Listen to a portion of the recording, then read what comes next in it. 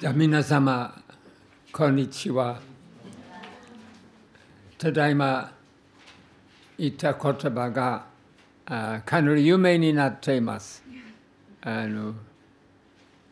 リンス・チャールズが日本に来たときに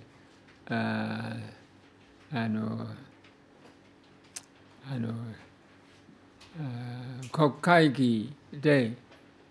話を頼まれまして、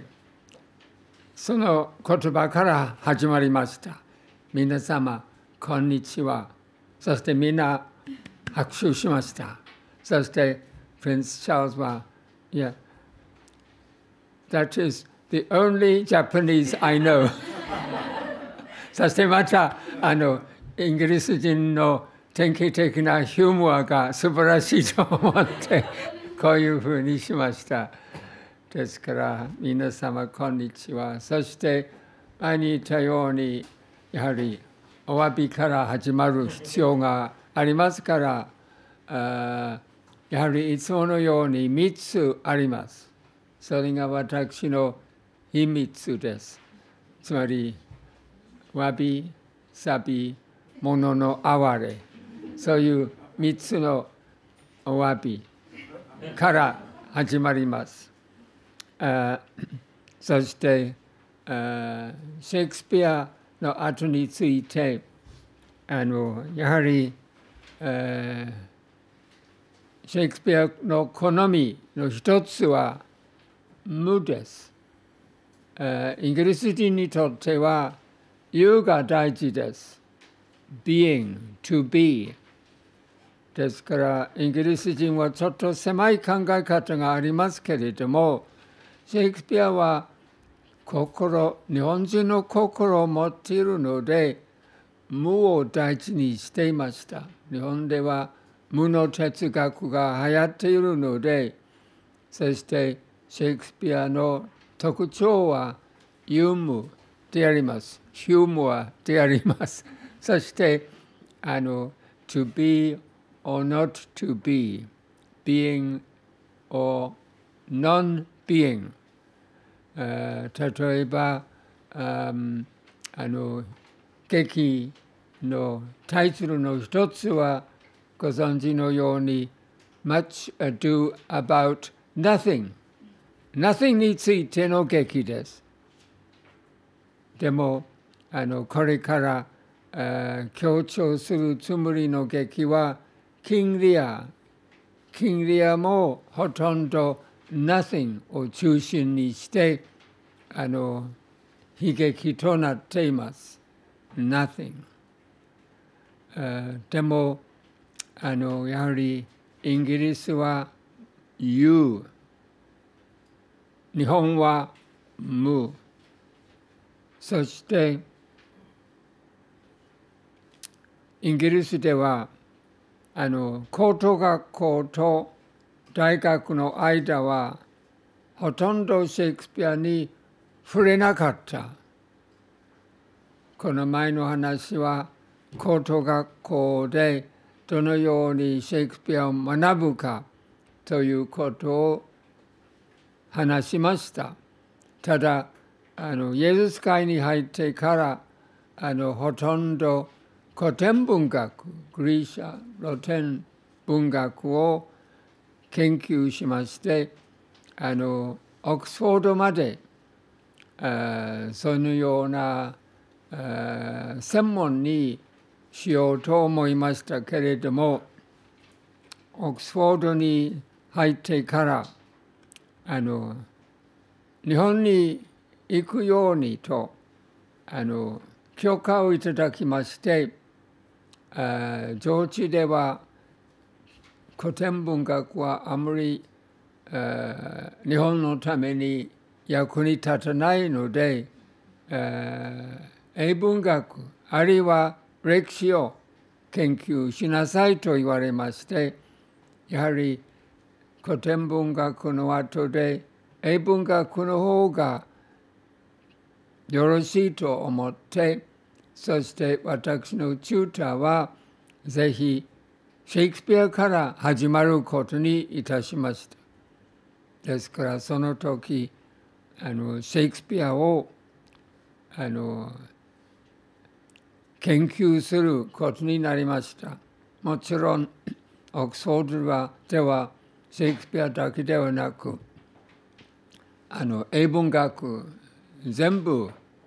勉強することになりましたけれどもシ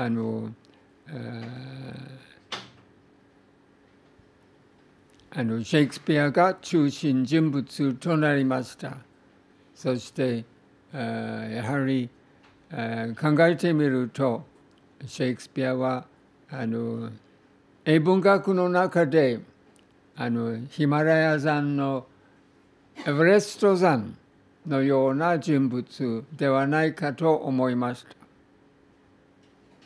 でも1954年オックスフォードを出て日本に参りました。ですから今日の主題は日本のシェイクスピアについてです。つまりどれほど日本についてシェイクスピアを専門にするようになったか。やはり上智大学の英文学科に参加することによって主に2つの興味がありまして、1つは現代小説、もう1つはシェイクスピアのドラマ。もちろん現代小説に興味が全くなかったのでシェイクスピアのドラマにすることにしましたけれどもその時から1962年までほとんどシェイクスピアの研究はしなかった。なぜかと言いますと日本に来てからまず日本語を勉強しなければならなかった。2年間あまり役に立たなかったのにやはり2年間古い日本語、伝統的な日本語、現実の日本語ではなくて長沼さんという方の日本語でもそれは学生たちの日本語ではなかった。2年経ってから私は上智に参りまして日本人の新学生と話し合ってそして新学生は私に対してちょっと笑っていました。どうして笑っているのか、私間違いをしたかと聞いたら、いいえ、あなたの日本語は正しすぎると言われまして、つまり日本人は正しい日本語を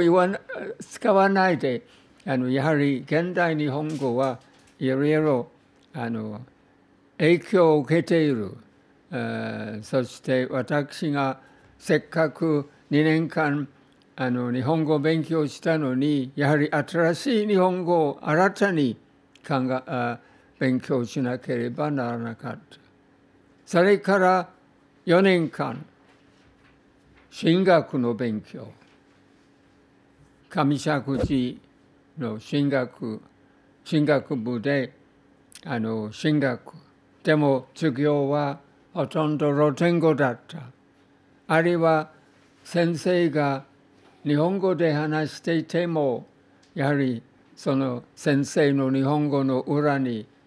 ラテン語の考え方がありまして、私は日本語で中を書くよりもラテン語で中を書きました。それからあと1年間広島へ行っていわゆる第三修練期ですから、やっと1962年上智大学で教えることが許されるようになりました。イエズス会に入ったのは1943年。上智大学で教えるようになったのは62年つまり上智大学で日本人に英文学を教えるために19年の準備が必要になりました。10年間の準備。日本人に英文学を教えるためにこういう話があります。あるお母さんがある司祭に自分の息子についての息子の召し出しについて聞きました。そしてその神父様はそれではどの種類の神父様になりたいか。普通な司祭は6年間の準備。ベネディクト会なら 8年間、つまり修練期も必要です。ドミニク会ならさらにトマス・アクイナスの勉強をしなければならない。イエズス会なら12年間以上かかります。そしてそのお母さんも答えて、それでは私の息子にとってイエズス会が一番いいです。私の息子はちょっと頭が鈍いから、ですから私は普通よりとても頭が鈍い。ですから長い間勉強した上、やっと日本人にシェイクスピアを教えることが許されました。